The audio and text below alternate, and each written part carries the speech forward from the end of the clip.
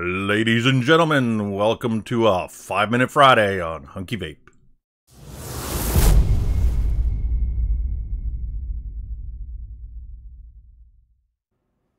It's the 9th of October, 2020, and this is your 5-Minute Friday Vaping News and Advocacy Report. Let's jump right in. First story comes from ATHRA, the Australian Tobacco Harm Reduction Association. Well, if you've been following the activities down in Australia lately, you found out that the Therapeutic Goods Administration has been holding webinars this past week to update stakeholders on the new regulations concerning vaping and nicotine. This news comes from Professor Skerritt, and it's a mixed bag. Good news is it's going to be easier for doctors to prescribe nicotine. At least it is compared to what they originally proposed. Approval for each individual patient is no longer going to be needed, and your doctor can prescribe you nicotine for a period of 12 months. TGA is planning on having training for doctors and pharmacists who are interested in this requirement. If your local pharmacy does not stock liquid nicotine, you may be able to purchase it from an online pharmacy. More good news. However, here's the bad news. The TGA is committed to a prescription model because of safety issues. They're concerned about the great dangers of nicotine when it comes to child poisoning.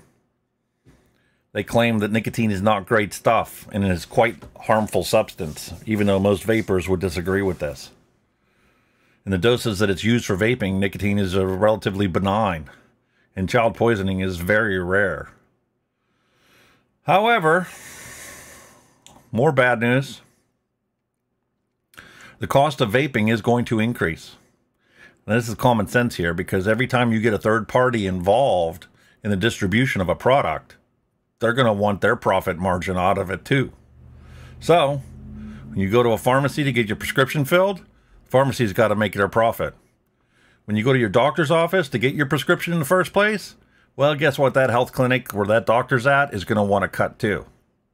And let's not forget about the fact that now this stuff is being imported by somebody, since you're no longer going to be able to import it. And that importer is going to be charging their excise tax, per se, on your products. Professor Skerritt said that vape shops will still be able to sell hardware and nicotine-free e-liquid, so businesses will not be affected. Yeah, well, that seems very unlikely. If you can get it all in one place, you're going to get it all in one place. However, that's their stance on the situation. Jumping across the pond to New Zealand. Now, if you haven't been following the news over in New Zealand, Parliament in New Zealand legalized vaping in August. Well, here we have Hamilton City Council decided that they're going to ban it in September. I know councillors love making policies, but this won't do anything more to protect the kids. Vaping is now strictly regulated, including the sale of limited flavors. Advertising is banned. And there's significant sanctions in place if anybody sells products to anybody under 18. Banning vaping in Hamilton City streets, parks, and open spaces is not going to add any value. In fact, all it does is make it harder for smokers to switch to vaping. Because why would you bother when they're both treated exactly the same? They're both taxed exactly the same. Vaping is the reason why they have a record low 12.5% overall smoking rate. And it's incredibly effective at getting smokers off of deadly combustible cigarettes. Now you're going to be penalizing vapors. And penalizing the very thing that keeps thousands of people off of cigarettes. It's kind of like banning fast food chains because they're bad for you. Then banning weight loss centers because they remind you of the food chains. Makes absolutely no sense and is deeply disappointing for ex-smokers who have turned vapors. Well, the only good thing that came out of Hamilton City's little fiasco here is the New Zealand Labour Party's policy on plastics is a step in the right direction. They have partnered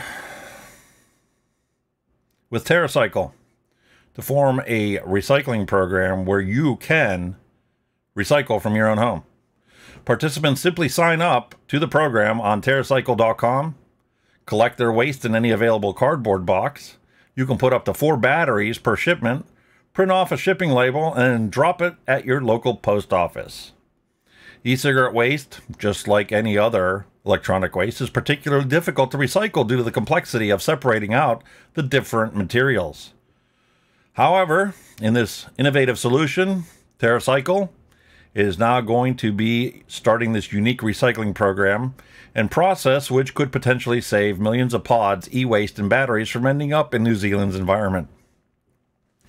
For every kilogram of vaping equipment sent to TerraCycle, Vape and Alt donates $1 towards the charity Sustainable Coastlines, which works to keep New Zealand's coastlines beautiful. Our next story comes from Yahoo Finance. Actually, the story is written by the Canadian Vaping Association once again. And they state that a study finds vaping could prevent 6.6 million deaths. There's been a resurgence in organizations questioning if vapor products truly reduce a smoker's harm, despite ample evidence in all major health organizations stating vaping is less harmful than smoking. Well, this study, led by Dr. David Levy at Georgetown University Medical Center, demonstrates the profound harm reduction of smokers switching to vaping. The study found that 6.6 million premature deaths in the United States could be avoided by smokers switching to vaping.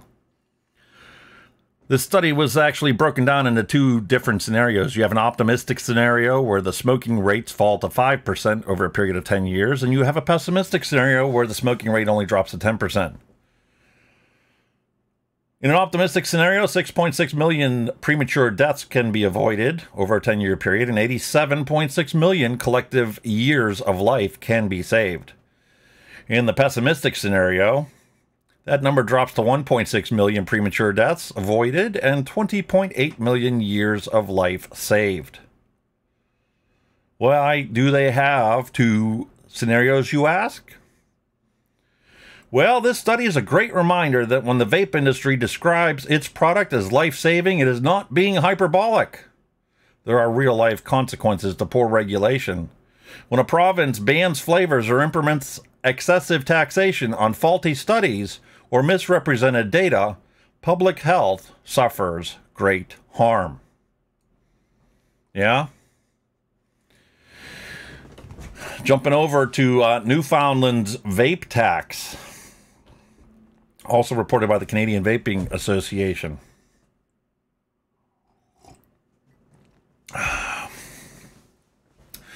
Newfoundland has announced a 20% tax on vapor products to be implemented January 1st, 2021. You know, it's pretty interesting. This article highlights the fact that when you increase taxes, you reduce usage. We all know that. That's an accepted axiom. It's the reason for these sin taxes, as they like to call them. Okay? Well, the problem is when you treat combustible cigarettes and electronic cigarettes in the same boat and you tax them the same, you're kind of defeating the whole purpose of having an electronic cigarette in the first place, don't you think? Pesco and other researchers drew upon sales data from 35,000 retailers across the nation over a 7-year period and concluded that for every 10% increase in e-cigarette prices, sales of vaping products dropped 26%. Yeah. The higher taxes on e-cigarettes resulted in an 11% increase in the sale of traditional cigarettes.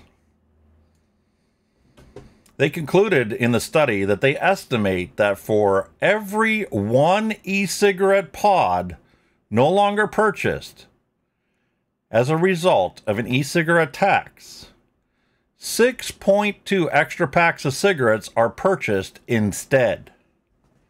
The public health impact of e-cigarette taxes in this case is likely negative. Yeah? The impact of e-cigarette taxes on smoking rates.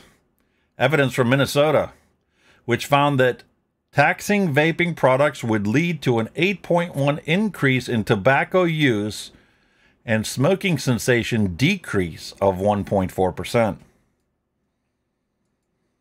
It also found out that if vapor products had not been taxed, an additional 32,400 adults would have quit smoking. Governments everywhere have the opportunity to drastically reduce smoking rates by supporting access to vaping. Studies have shown vaping to be the most effective cessation product globally. Yet because vaping resembles the act of smoking, it is often miscast. We encourage the government of Newfoundland to work with the industry to better understand vaping and the harm reduction opportunity it offers.